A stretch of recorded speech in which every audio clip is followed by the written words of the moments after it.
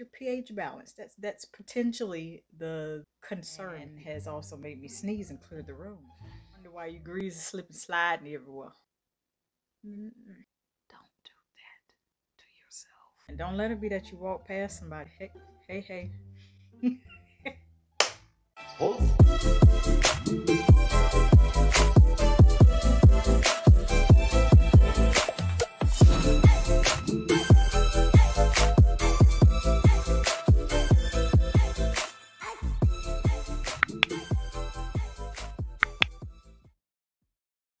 So class is in session, and I'd like to thank the person here because today I'm sharing with you all my everyday shower routine and has been my staple.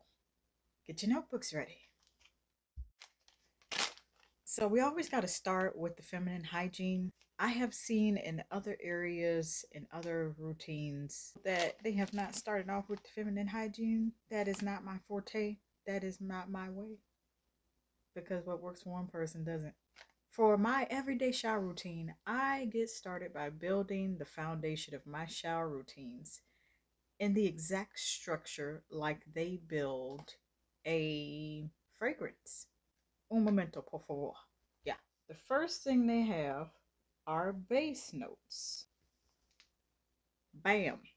Then they have middle notes. Now the screen will be flipped, but we have base notes. That's for the notes they start off first when they're formulating the fragrance. Middle notes, and then top notes, which is usually what you smell first. And then once it dries down, middle and base notes follow along. Now, how I structure my shower routines, we got to get the feminine hygiene off the ground. Now, I have forgotten it in previous videos recently, but I always start off with feminine hygiene.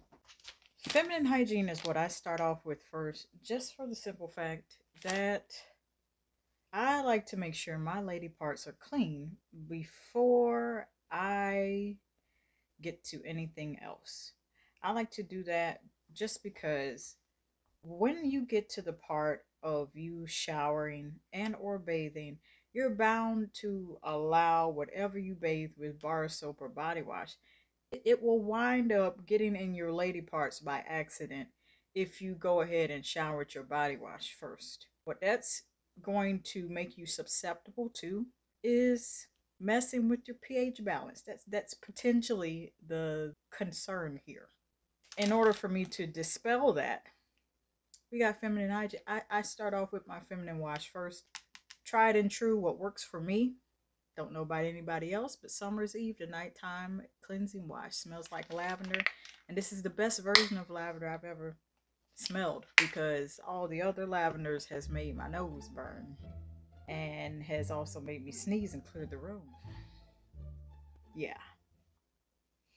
I might edit that out. Now I have the wipes up here because it's not yet time for it. The next step within my everyday shower routine, I go ahead with whatever I'm showering with. At the moment, it is Caress. They have recently rebranded, so the bottles are a little different depending on if this version has sold out or you have the new one. I'm currently on this Caress Liquid Gold, affectionately named, titled. And I go ahead and I go with my contact points depending on the type of body wash it is. This is exfoliating with minor amounts of exfoliation beads. I go right in elbows, because those tend to look the roughest and tell on you, as well as kneecaps, you know. Those two areas will tell on you. If they're ashy or rough, not exfoliated, they're rough, not smooth, they'll tell on you. So I always go in those areas first with the body wash. Or if I'm using a body scrub first, I'll go in with the elbows and the kneecaps first. Always the most ash prone areas and the roughest areas of skin on my body after I've done feminine wash with Summer's Eve. And when I tell you I go in there, it'd be about half the bottle left or 3/4 of a bottle left, you know, 3/4, 75%. You do the math. And I get in there. That's why the elbows are smooth as the baby's bottom. baby butter smooth. And then I go ahead and rinse. And a lot of times what I'll do is based on what I'm showering with, 3 to 4 rinses, which means I have applied at least 2 to 3 times. Body scrub is a little bit different, something abrasive such as Tree Hut. I'm going to go ahead and do that about twice depending on the abrasiveness of the scrub. Tree Hut once, Dove body polish at least twice is what I'm going to do concerning that. Then once the 2 to 3 rinse, we're going to move on to the moisture. What I've been loving lately, and regardless of the fact that I've started with this EOS Vanilla Cashmere, I go in with some type of moisturizing lotion, regardless of the year. I tend to not gravitate towards too many scents to be seasonal during the current season that it is.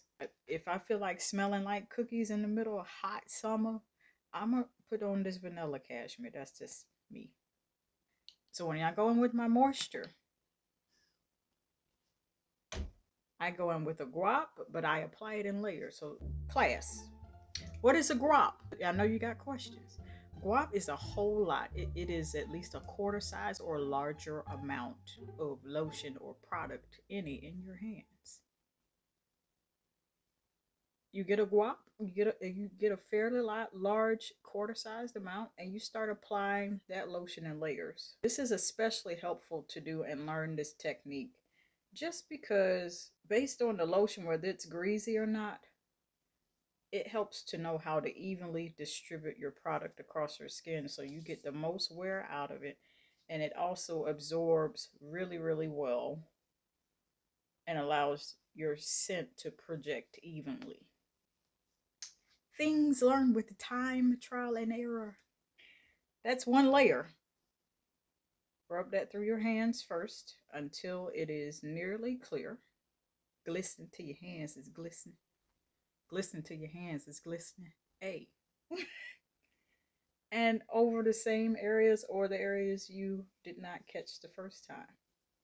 And what you're essentially doing, you're also building the moisture in your skin wherever you apply.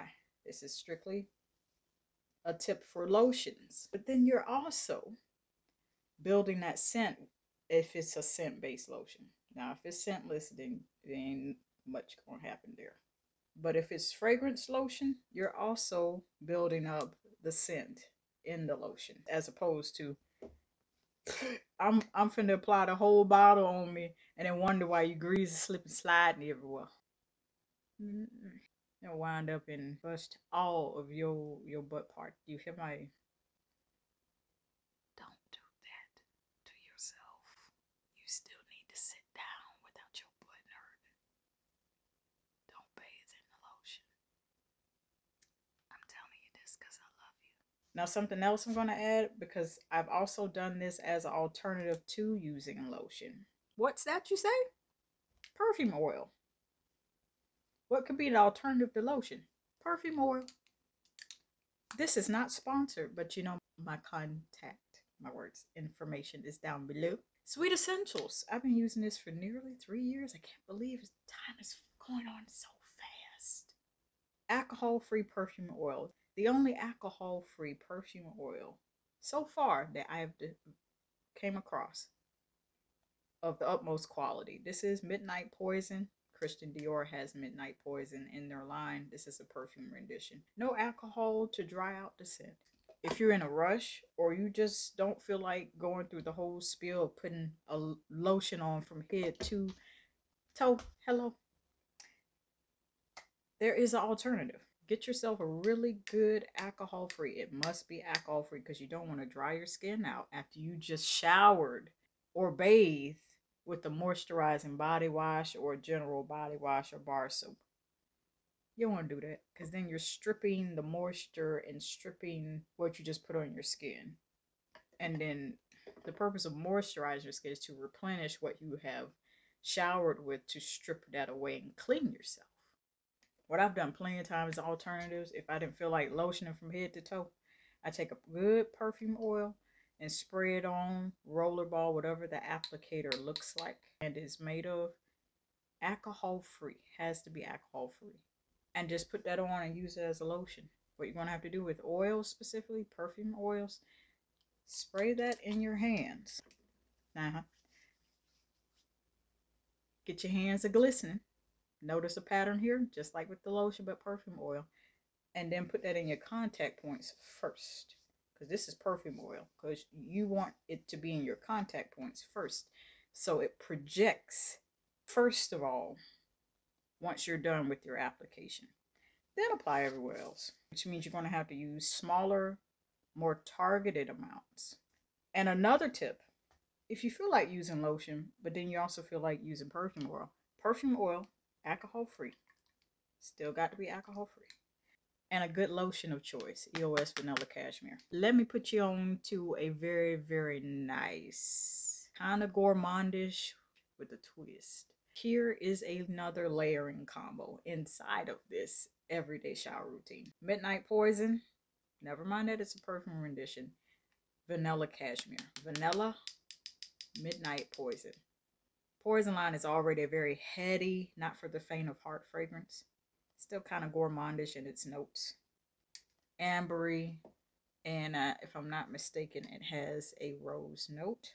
And then blending that gourmandish semi-floral with this vanilla, that is a gourmand. I mean, if this is any indicator of the real thing combined with hello, I mean, it literally gives off a very classy Dr. Teal's sleep spray layering combo once everything dries down. Let me know if you ever try that combo and if you got the actual perfume and you try it with vanilla cashmere. Now, when it comes to perfume, we got a fragrance mist here. And we got an eau de parfum. Both from Victoria Don't Tell Nobody. Secret. Rapture and Honey Mist. I've never layered these two together that I know of ever. So I can't give you what the dry down is like and what it's like on my body chemistry. I like to spray my contact points first. Elbows, inner neck, inner ankles, inner wrist. You know, flick of the wrist. Misted couple feet away from my body and walk into the cloud of spray. I do have a very detailed video on how to apply fragrances regardless of concentration, whether they blast out or mist out. So try not to rehash too much. I should have added this sooner in the shower routine, but this is as needed. Veet Sensitive Hair Remover Cream. I prefer this, so I recommend it. I've not really had allergic reaction, but I will warn you, as I have warned in the initial video, there's a possibility it might make your legs numb after you use the cream. Yeah. So what I do when I use this hair remover cream for my legs, as needed. I usually put it on after I have showered and exfoliate. I exfoliate first, then put this on, then go right back behind it with the body wash I was initially using during the same routine, same one. So that way I can, one, rinse off any residue I may not catch with this hair remover cream. They're also called hair depilatory creams. Then also to go back over the slightly chemical smell of the cream.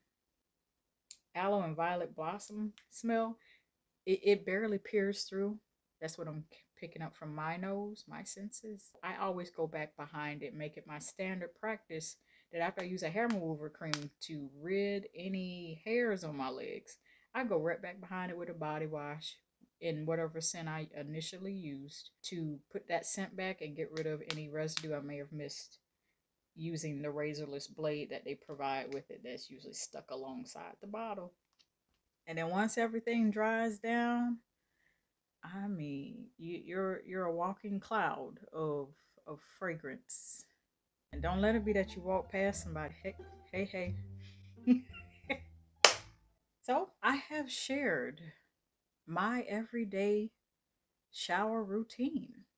If you'd like to see more about how I structure my shower routines based on seasons or just in general, regardless of the year, I got a playlist here that you might want to take a look at and keep your notebook open for to take tips on. Did you enjoy the class?